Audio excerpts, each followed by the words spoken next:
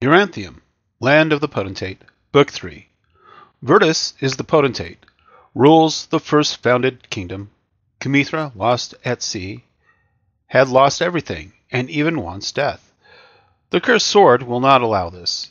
She is weak and rescued from the sea, only to be sold into modern slavery. She is bought into the service of gypsies, becoming an exceptional performer.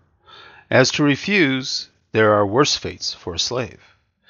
Then she finally meets the potentate, hoping for rescue as per treaty, only to find even worse nightmares await her. Published by MPB Enterprises. Copyright all rights reserved. First publication 2022 and 2023.